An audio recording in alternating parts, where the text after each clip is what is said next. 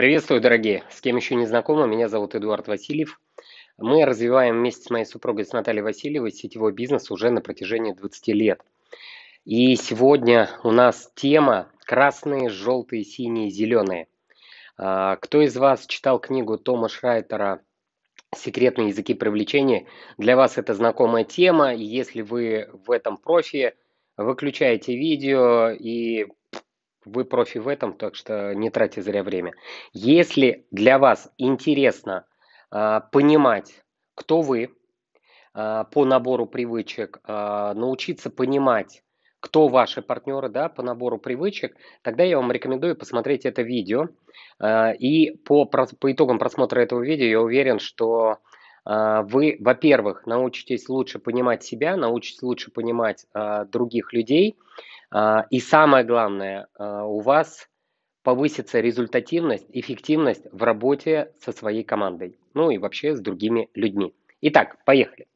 Сразу хочу отметить, вот то, что я сейчас буду показывать, это не про психотипы. Психотипы, да, такие как сангвиник, меланхолик, флегматик, да, это то, что уже от природы и не меняется. Понятно, да, идея? А вот то, что я буду показывать, это набор привычек.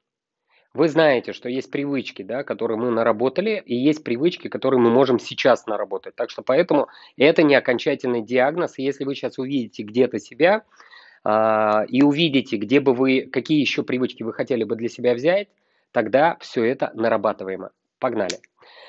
Есть 4 типа людей по набору привычек. Первый тип – это красные, второй тип – это синие, третий тип – это зеленые, и четвертый тип – это желтые. Есть еще такая система, она называется диск, в ней аббревиатура, ну, то есть о том же самом, но немножко по-другому рассказывается.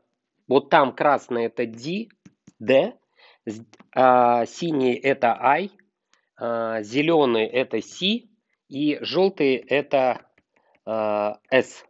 Чтобы вы понимали, хорошо? Диск в английской аббревиатуре. Сейчас те, кто проходили все различные международные школы бизнеса, MBA и так далее, вы улыбнулись. И, конечно же, теперь вам стало еще более, да, то есть понятнее, что означает красный, синий, зеленый и желтый. Итак, кто такие красные? Давайте сразу разберем. Это доминирующие люди. То есть это люди, для кого главным, знаете, таким стимулом являются, да, то есть ориентиром это цели, достигаторство, достижения, победы. Вот что для них важно. Поражение для них является таким, знаете, как страхом, да, если уж на то пошло. И в стрессе эти люди, они чаще всего агрессивные.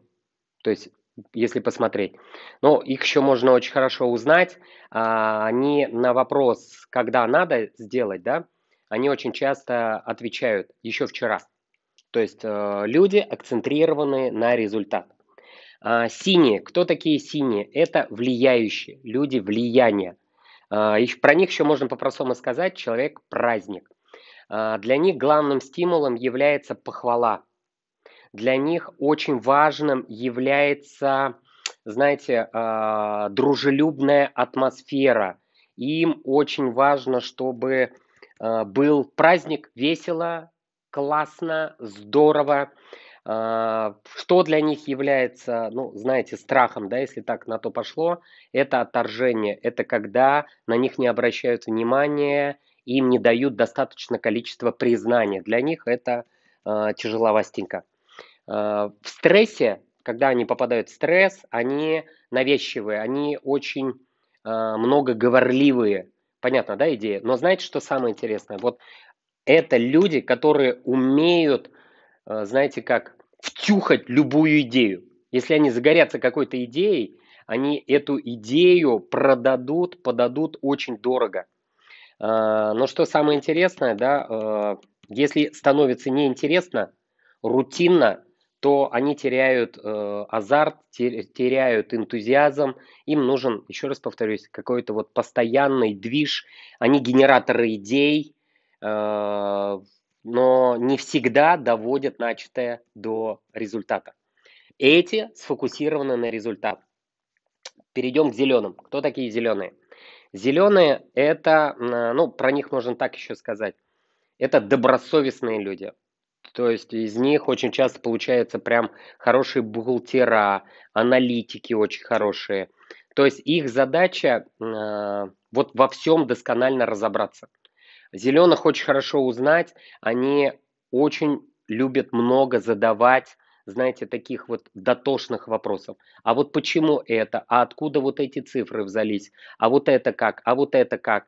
Но знаете, что тут очень интересно? Когда они во всем разберутся, это самые-самые-самые классные люди, потому что они будут делать кропотливо для них, вот сразу хочу сказать, рутина – это нормальное состояние. Если для этих рутина – это тоска, то для них рутина одно и то же каждый день, одно и то же каждый день – это нормальное, то есть, ну, состояние, чтобы вы понимали. Есть страх у них есть страх сделать ошибку. Поэтому они задают очень много вопросов, много раз что-то перепроверяют, потому что у них заложена такая вещь, это, не дай бог, сделаю какую-то ошибку. Может быть, кто-то сейчас себя узнал.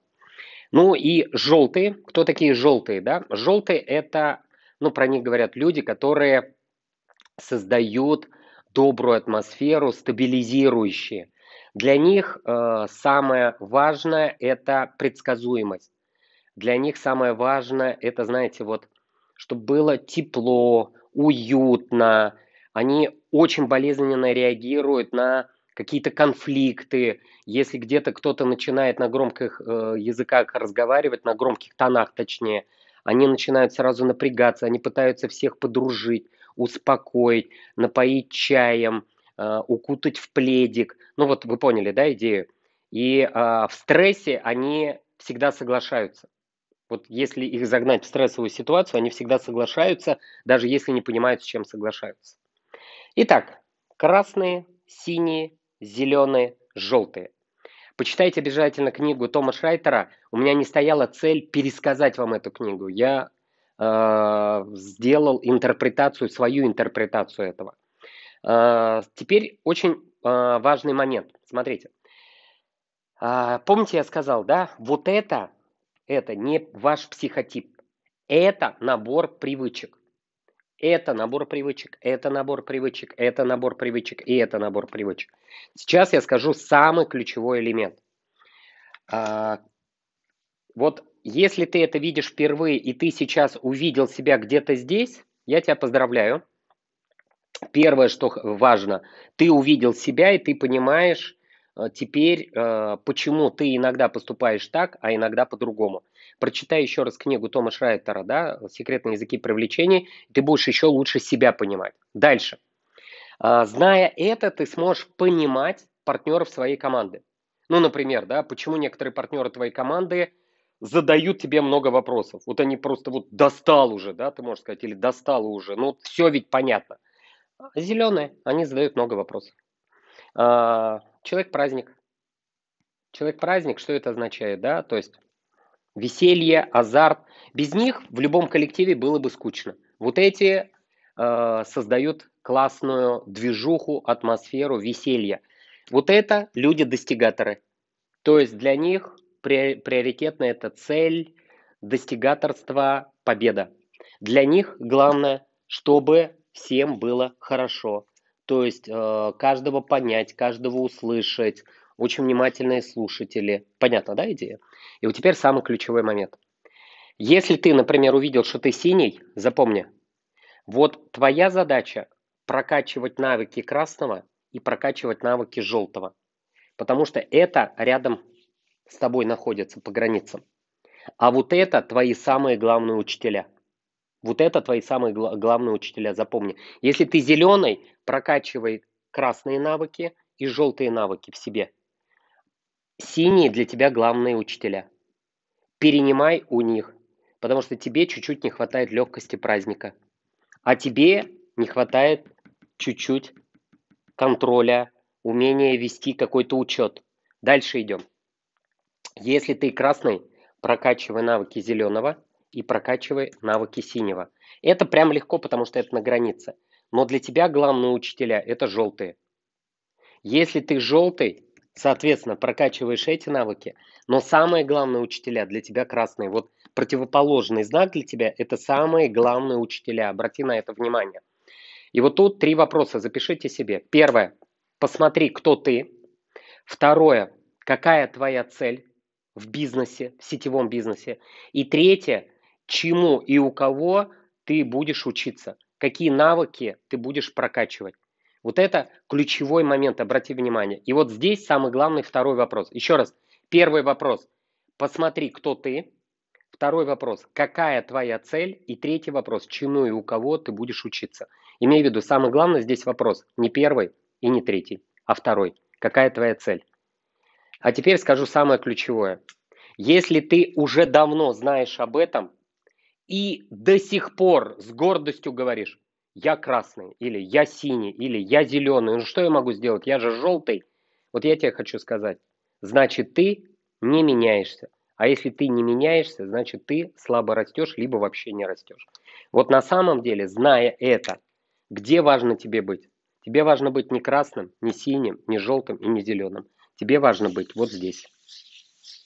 Если вы посмотрите, все топовые лидеры, люди, которые добились каких-то выдающихся результатов в сетевой индустрии, это те люди, которых сложно считать.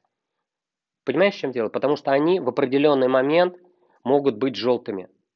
Они могут в определенный момент выключить свою, например, красность или свою синость и начать очень внимательно, не перебивая, слушать собеседника, давать ему выговориться, выплакаться. Понятно, да, идея? И быть внимательным слушателем. Лидер, топовый лидер, да, то есть если хочешь быть топовым лидером, он может на определенное время стать зеленым, доскональным. Он берет на 30 минут, включает в себе зеленость, и он садится, начинает анализировать свой бизнес, ставить четкие цели в цифрах. Понятно, да, идея? Дальше. Если топовый лидер, ты хочешь быть топовым лидером, вернее, то есть согласись, глупо будет, если я пойду на тусовку и буду там зеленым. Ну, согласись, это абсурд. На тусовку, если я иду, я что включаю в себе? Я синий, я становлюсь синим. Эй, погнали, потусим. Понятно, да? Вот это нужно. Веселье, драйв, кураж. Но если я попадаю в какую-то сложную ситуацию, где нужно, да, взять на себя стопроцентную ответственность, я включаю в себе красность. Идея понятна? Вот теперь смотрите. Если вы знаете меня, напишите, кто я по типажу. Но при этом, да, вопрос, как вы считаете, включаю ли я режимы, да, разные? Если вы знаете себя, вопрос, кто вы здесь по набору привычек, и вопрос к вам, включаете ли вы в определенный момент синий, красность, зеленость или желтость? Так что, дорогие, я желаю вам четко понимать это, и, наверное, достал уже этим, но скажу еще раз. Это не то, с чем вы родились. Это набор привычек. А любую привычку можно и важно прокачать. Главное, какая твоя цель, для чего ты хочешь прокачать привычки. С уважением к вам, Эдуард Васильев, делитесь своими комментариями, что вам было полезно. Изучите обязательно книгу Тома Шрайтера «Секретные языки привлечений». И если вы еще не в нашей команде, но давно уже поглядываете и думаете о том, чтобы прийти в этот бизнес, здесь под видео ниже наши контактные данные. Пишите обязательно, нам есть куда с вами вместе развиваться. У нас очень грандиозные цели, и будем расти с тобой вместе.